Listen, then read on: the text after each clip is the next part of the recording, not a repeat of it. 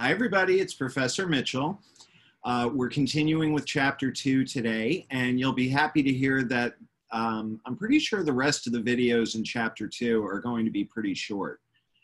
So this next one is on Section 2.3, which is displaying qualitative data. You'll recall that in Section 2.2, we talked about displaying quantitative data. Remember that qualitative data are values that are categorical. They can be measured on the nominal or ordinal scale. So normally these describe characteristics, for example, gender or level of education. Now I do notice that your textbook, the textbook that this course is based on, is very, very into Excel, which is great because I am too. A lot of the examples that they show here are very oriented around Excel. So I'm going to be on the lookout for that in the future. If I feel that they don't do a good enough job explaining, just how to do something on paper, then of course I will, explain that for you. I think these next couple of sections are simple enough that you'll get the idea just from what we have here. So it does talk about how to do these in Excel. The first type of display that we're going to talk about is a frequency distribution. Remember that you can also do those to display quantitative data. Frequency distributions help display qualitative data by indicating the number of occurrences of various categories. Now, if you're a person who likes Excel, and even if you're not, I hope to get you to that point by the end of the semester. I think I mentioned before that I tend to use Excel a lot and encourage you to use it a little bit later in the semester. I don't think it's quite, so necessary for this. But you can pretty easily, I've done it myself, use Excel's COUNTIF function to count the number of values matching a category label. So I'm not going to go into all the details. You can see them here. What I really want to focus on here is this. So let's say that I had a list of grades, and this list must continue down. Oh, well, you see it right there. It starts in row 2, goes down to row 7, and then they've hidden rows 8 through 29, okay? But there's a list of grades here. So the frequency distribution for qualitative data just looks like what you see here. So you go through and you count how many occurrences of each grade there are. And it's not difficult to do that by hand as long as the set of data is not, huge. And it turns out in this set of data, there are 7 A's, 14 B's, 6 C's, 1 D, and 2 F's. Not too bad. I'd call that a pretty successful semester. Then over here, you can do the relative frequency. Remember, the way that works is, in this case, 7 divided by 30. So about 23.3% of the class got A's. 14 divided by 30 is about 0.467. So nearly 47% of the class got B's. 6 divided by 30 is 0.2, 20% got C's, et cetera, et cetera. So if you're interested in tinkering with Excel, what I would encourage you to do is pause the video and just kind of look at this, what you see up here. Maybe I'll just explain it a little bit. And they are really getting kind of fancy with their Excel usage here. So the way this works, this is the COUNTIF function. The COUNTIF function takes 2 inputs. The first one is a range of data. You know what? Don't worry about these dollar signs right now. That's a little advanced for what we need. So just focus on A2 through A31 because that's where all the grades are. So what it's telling Excel to do is to count in the range of data from A2 to A31, every occurrence that matches what's in cell C2, which is A, all right? And when you do that, if you press enter, it's going to say 7. which means there are 7 A's in this column, okay? And then over here, it's taking the relative frequency. So there will be a number in here, it'll be a 7.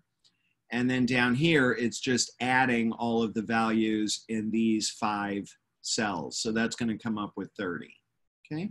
And I think that's about all I'll say about Excel right now.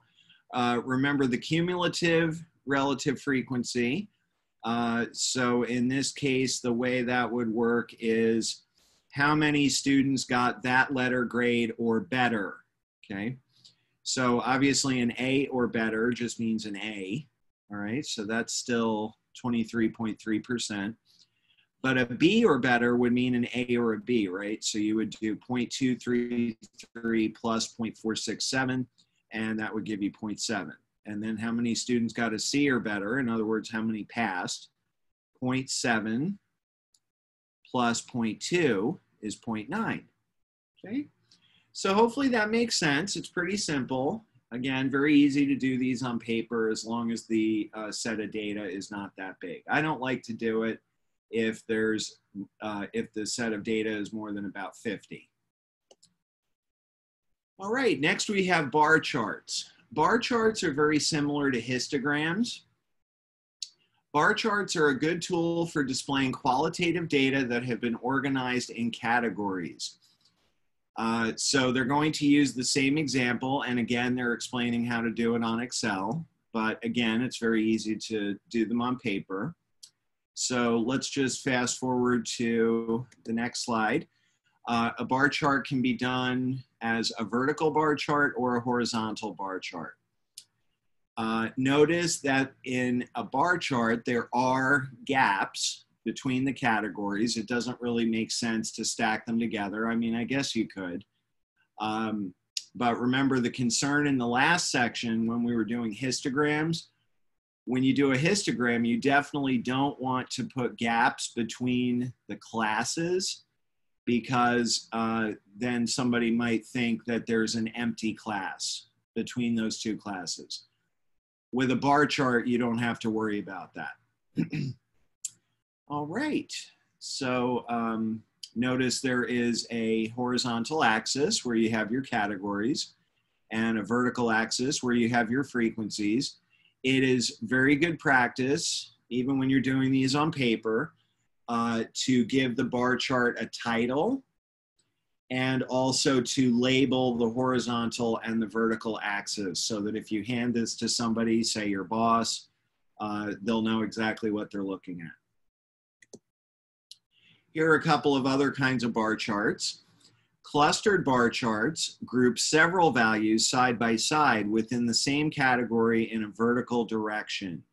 So as an example of that, they have electric vehicles sold in 2016 and 2017. So, you know, the whole point of this is so that somebody can look at this in just a few seconds and kind of get the idea of, you know, the trends in electric vehicles sold. So that I see that of the 4 models they're talking about, the Tesla Model S, the Chevy Volt, the Nissan Leaf, and the Ford Fusion, whatever that is. I don't really know cars. Right? In 3 out of the 4 cases, there were more models sold in 2017 than 2016. So that might be some evidence that electric vehicles are becoming more popular. The only one that went down, and it only went down just a little bit, is the Nissan Leaf. Okay. And then you have a stacked bar chart. Stacked bar charts group several values in a single column within the same category in a vertical direction. With this particular example, I think I would prefer the clustered bar chart. I think this is a little bit, well, actually, no, I take that back. I think it kind of depends on what type of information you're trying to get across. This is what you would use if you were trying to tell somebody how many of each kind of vehicle was sold in that 2-year period. So in 2016, 2017 combined, it looks like there were about 5,700 Tesla Model S is sold. I was just looking at my vertical axis label, wondering if this is in, you know, some other kind of unit, thousands or something. It doesn't say it is, so I have to assume 5,700 of those, about 3,500 of these, about 2,200 of these, and about the same number of these. Okay. So again, it depends on what type of information you're trying to get across. If you're trying to compare the 2 years, you should go with the clustered bar chart. If you're trying to just communicate total sales for the 2 years combined, then I would go with the stacked bar chart. Here we have the instructions on how to make these in Excel. And again, you know, if you're interested in looking at this, I'll let you pause the video. You know, and there are a lot of great resources on this on YouTube and other places, Excel tutorials. Again, I am not really going to officially use Excel in this class until much later in the semester. All right, I'm thinking around chapter 7 or 8. All right, next we have Pareto charts. Pareto charts are bar charts that show the frequency of the categories. Now, this is just an example. Let me put this in my own words, okay? I think of a Pareto chart as a bar chart that has the categories in descending order of frequency.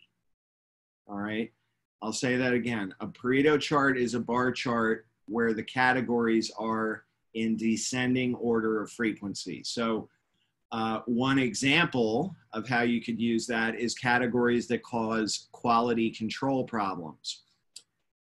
So now show the quality control problem categories in decreasing order with the most problematic categories first. Pareto charts also plot the cumulative relative frequency as a line on the chart, which is called an O-give. Remember, we talked about those in the last section. So here's an example. Reasons for and number of returns to QVC. So the number one reason is the product was defective. That accounts for 51.1% of returns. The second category is disappointed with the product. So that accounts for roughly half of this category. And then you have no longer wanted, late delivery, or other. Okay. Here are the raw frequencies up here. What do these add up to? It looks like 90. Looks like 90. All right. So here's the bar chart. And again, we would call this a Pareto chart because they are in descending order of frequency. And here is the O-give, which shows you the cumulative relative frequency. All right, so 75.6% of returns were because the product was defective or the customer was disappointed. 91.1% of returns were because defective, disappointed, or no longer wanted, et cetera, et cetera. All right, and they're referring you to the textbook for the Excel instructions, which I kind of like. All right, and you should be able to access that in the ebook. All right, and next we have pie charts. So everybody's seen a pie chart, all right? You see these in newspapers all the time, for example, or on the TV news, really all over the place. Pie charts are another excellent tool for comparing proportions for categorical data. Each segment of the pie represents the relative frequency of one category. So the requirements are all categories in the data set must be included in the pie. Use a pie chart to compare the relative sizes of all possible categories. And they suggest that bar charts are more useful when you want to highlight the actual data values and when the classes combined don't form a whole. Another place you have to be very careful about not using pie charts is when some of the categories overlap. So there's one famous example, I wish I had it handy, where a certain cable news channel asked people, this was back in like 2012, I think, which of the following candidates do you support getting the nomination for president? And I guess they didn't tell the people to pick only one. They might have just asked them, you know, which of these people would you support? So there are probably, you know, a bunch of people that said, well, I would support any of them, or I would support these two. So what happened is they showed this pie chart where the categories added up to like 140% or something. And it looked kind of ridiculous. So let's see. Here we have the instructions for doing a pie chart in Excel. And let's see, the example they're going to use is number of computers shipped by various manufacturers. So if I was going to do this as a bar chart, it would be a Pareto chart because they have these listed in descending order. Notice the other category, all right? So this will account for all computers, all right? So let's see what that looks like. Here we go. So this is what your finished pie chart looks like. So the categories are color-coded, which is not great for people who don't see color. So that's something you want to think about. You know, if you end up in a job where you have to make these things, it might be a better idea to, you know, well, do something like this. I don't know if you can see that. You can make one category stripes, make another one polka dots. That's another thing I see people do. So 24% of computers came from HP, 22% came from Lenovo, 16% came from Dell, et cetera, et cetera. All right, let's see. Yes, that's what I thought. That's the end of section 2.3. So we'll see you next time for 2.4.